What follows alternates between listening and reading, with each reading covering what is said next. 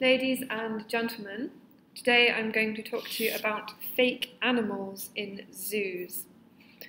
This is based on an article that I read in July because I saw that a zoo in Egypt had denied painting black stripes on a donkey to make it look like a zebra. They only denied it once photos had gone viral of the painted donkey.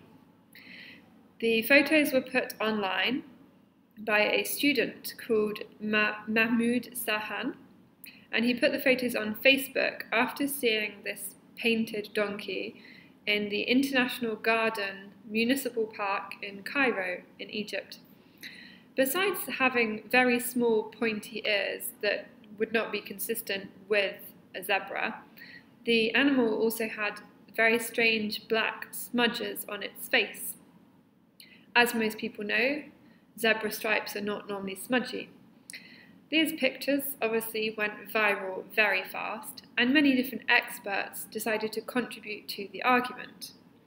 A vet was even contacted by the local news group. The group is called extranews.tv, and the vet said, well, zebras have black snouts and the stripes are generally consistent and parallel.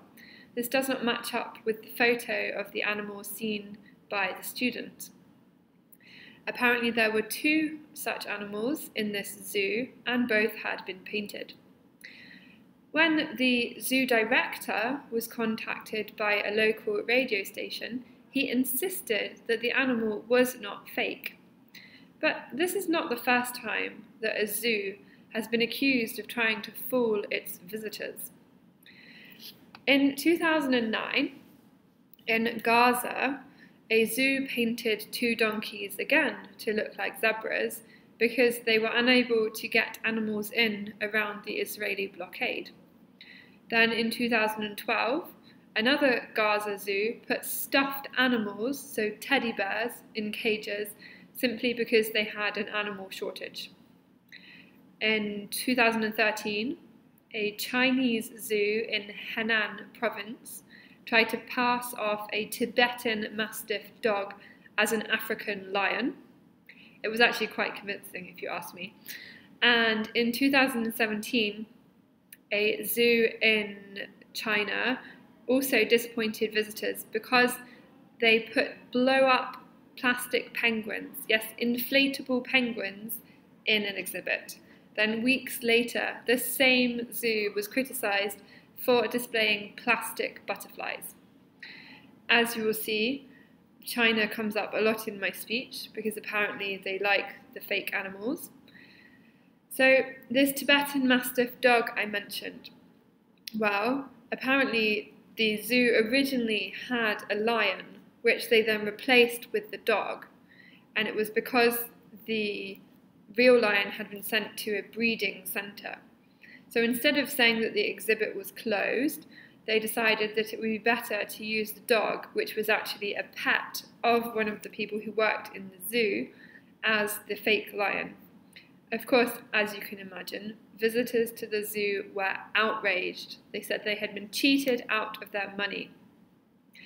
And the mystery dog lion creature was discovered when a mother went to the zoo with her son in order to show him the sounds animals make.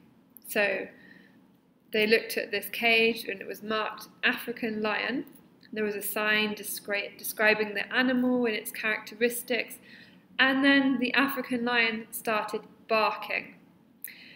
Then zookeepers had to admit that it was not a lion, it was just a dog that has a very furry brown coat and looked like a lion.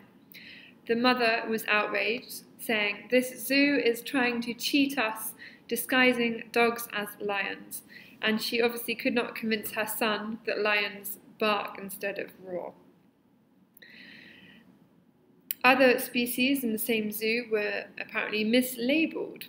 There was a fox labelled as a leopard, and many other dogs labelled as wolves. I'm now about halfway through my speech, for those of you who needed to know. Let's continue with China. and the inflatable penguins. This is not actually the first time that inflatable penguins have been used in a zoo.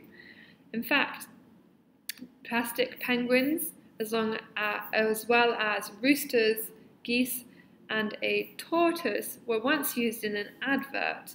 They had money sprinkled around them, and this zoo who created the advert said that it was a rare place to see animals and learn about wildlife. I'm not sure that you can learn much about plastic penguins. So if these zoos have to resort to using fake animals, why is that the case? And how are the actual animals in zoos? Where do the real animals come from? Well, modern zoos actually cooperate between them pretty extensively. There's lots of lending, giving, and trading of animals in the zoo world. Most modern zoos are certified by the Association of Zoos and Aquariums, and they are not allowed to sell animals to each other. I'm sure that probably does happen, but it's not considered to be the correct way in which zoos should exchange their animals. This doesn't mean that money never changes hands, but zoos tend to take animals on because of breeding recommendations, or having a baby is a huge draw and can bring in thousands and thousands of visitors. When an animal is lent out to another zoo, the contract is generally rather complicated. There can be rights to offspring and this type of thing, and breeding rules.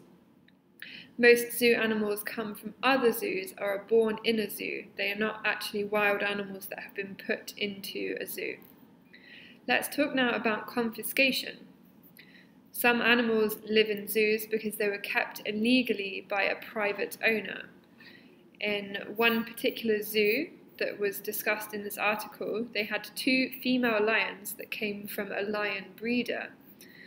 The man owned these lions, and he owned them legally, but breeding lions was illegal because he was using the lions for the pet trade.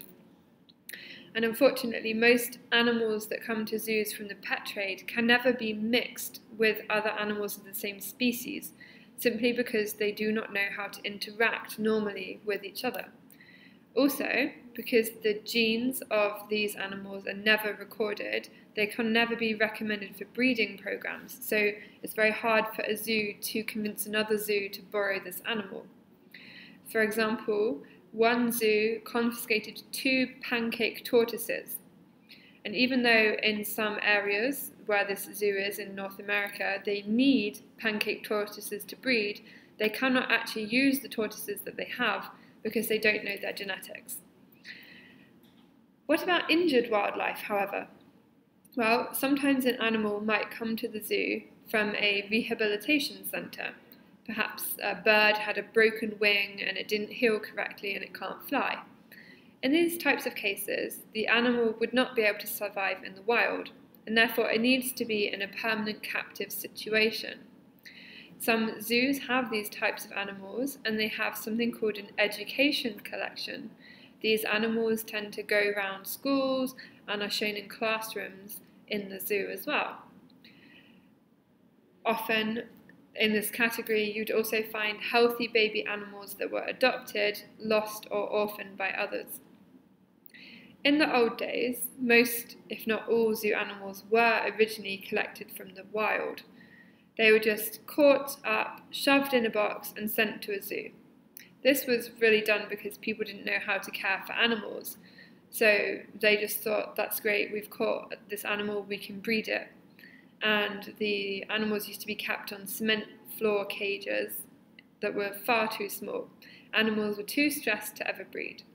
But nowadays, of course, I'm not saying that zoos are good, but they have tried to make improvements in the way in which they treat animals. This means that the animals in zoos are easy to breed generally, unless they're being captured from the wild, and then of course the breeding program should have good reasons behind it, because there isn't really a good excuse for capturing a wild animal. The final category of zoo animals are donated animals. This is kind of similar to confiscated pets, but it's a separate category because they are often misunderstood when it comes to zoo animals. Very often, people rush into the idea of buying a pet without really having a realistic view of what they're getting into. For example, some types of parrots, the macaw, are really loud and they can live for 80 years or more. Other animals are super cute, such as a kinkajou. Sorry, I should have given you this word before. It's a bit like a bush baby and has big eyes.